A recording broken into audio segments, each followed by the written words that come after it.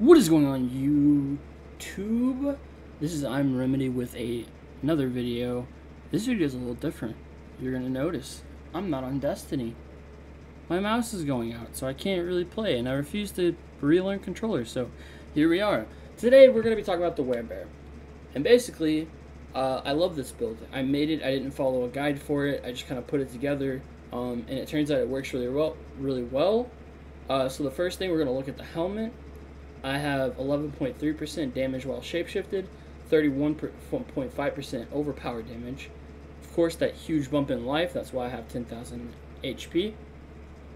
And then I get 10.5% total armor while in the Werebear form. Werebear form is now my true form, and I get a +2 rank to all Werebear skills. So this Frostburn, obviously it's really good, and I got a really good roll on it. I'm happy with it, to be honest with you. 12% critical strike tanked, 17.2 gold damage, 9.7 freeze duration, and I get the lucky hit of 5% chance to restore, not retort, plus 18.8% of my primary resource, up to the 20% chance to freeze enemies for 2 seconds. This is really good for attic control, especially when I'm pulverizing. For my pants, we have damaging an elite grants me a barrier, which goes into staying alive. That is almost 5,000 damage. They should have just gave me the 5,000 damage, but I get it for 10 seconds, and it can only be procced every 30 seconds, which is fair. I think that, I would just never die if that was the case.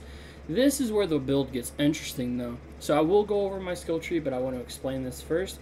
So when the Nature's Fury key passive triggers a free skill, my non-ultimate cooldowns of the opposite type are reduced by 6 seconds.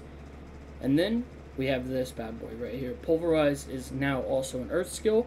After casting Pulverize, Tectonic Spikes continue to deal damage. Of course, it's 3260. Damage for over 2 seconds. So then we have my amulet here. Trample now summons 6 landslide pillars of earth during its duration, and that deals 114% normal damage. Trample is now also a nature magic and earth skill. Then we got werewolf skills function as storm skills, and werebear skills function as earth skills for the nature's fury passive. This is, this piece and this one right here really meshes this build together, guys. So good. I am so in love with this build, and I'm so proud of myself for making it. Although there might be other people that made it, but this is my HulkThor build, so it is what it is at the end of the day. So then we have Pulverize creates a shockwave that travels forward, dealing 60% damage of its damage to targets in the path. Now, let's go to the abilities. So, because of Nature's Fury, which is down here, when I cast an Earth skill, it has a 30% chance to trigger a free storm skill of the same category. What this means is that when I cast Earth Spike, I have a chance to activate Wind Shear or Storm Strike. I'm pretty sure it's mainly Storm Strike that gets activated from here. And when I activate Pulverize, Tornado or Lightning Storm will do it, because, as you know, Pulverize being a Werebear skill, it's now an Earth skill. So it does proc, it does trigger. When I proc, this is probably my favorite, you guys. This is probably my favorite. When I cast Earthen Bulwark and I use it, obviously I get that barrier, right? But on top of that, because of Nature's Fury, I get Cyclone Armor, which gives me a 11.9% non-physical damage reduction, and it knocks enemies back for 3,468 damage.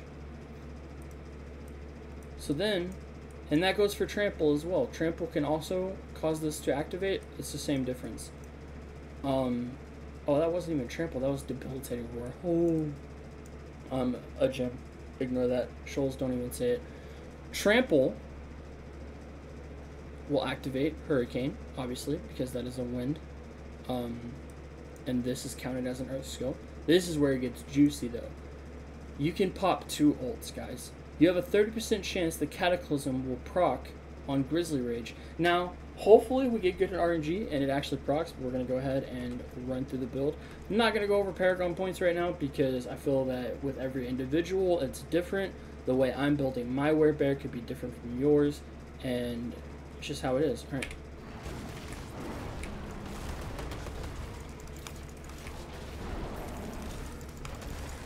So far, not lucky. And this is live, this is not me over doing it over recorded. There it is. We got the hurricane. We had our tornado going.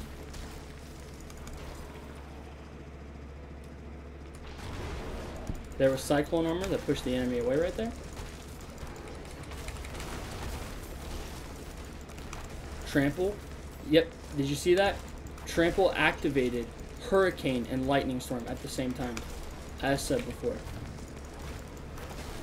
And it's not always going to proc you guys. You get a 30% chance.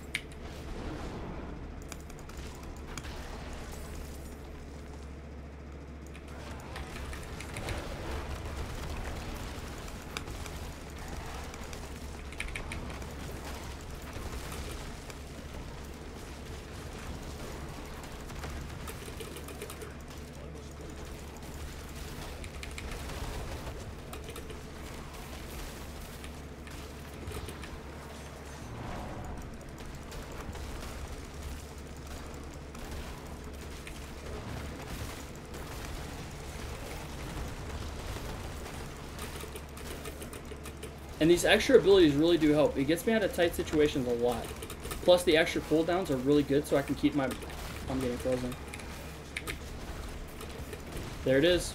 Cataclysm procced as I procced Grizzly Rage, you guys.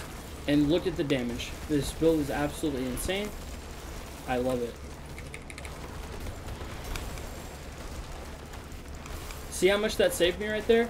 Because Cataclysm procced when I actually needed it to, we were able to survive in this sticky situation.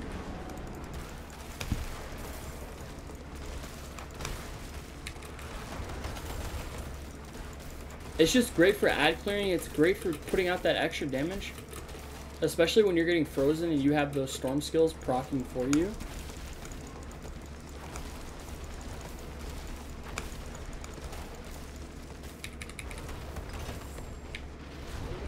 There it is, lightning storm again. And of course, as you know, Cataclysm will follow you around, and it will do damage over time. And I guess for the sake of it, we might as well go over the Spirit Boons. So I went with Wariness, which gives me a 10% reduced damage from elites. Iron Feather gives me a 10% buff to my maximum life.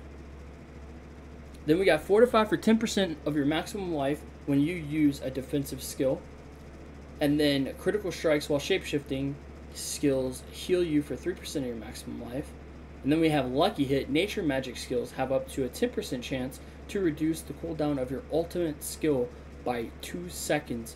Now, the Calm Before the Storm is really where this build gets juicy because of the simple fact that all of my abilities become nature skills because of Nature's Fury. Not only that, because of the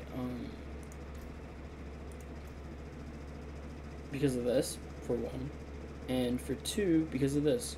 So this is a really cool build, guys. If you like what you see and you like what I do, please drop a like. Tell me what your favorite build is of the game. I'm so obsessed with this game, dude. I love it so much. And I hope you guys have a great day.